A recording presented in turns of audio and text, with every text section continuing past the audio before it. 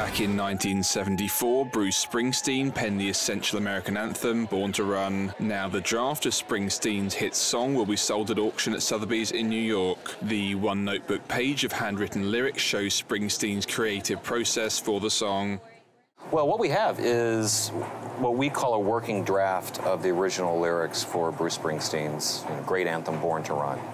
And this was done in 1974 when he was going through preparing for his third album.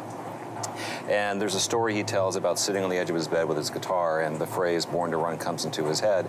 And what you're actually looking at is the process he goes through to get to the finished song.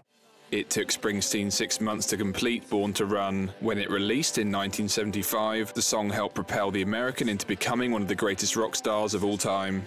The song lyrics are a pre-sale estimate of between $70,000 and $100,000. The lyrics will be sold as part of Sotheby's Fine Books and Manuscripts sale on December 5.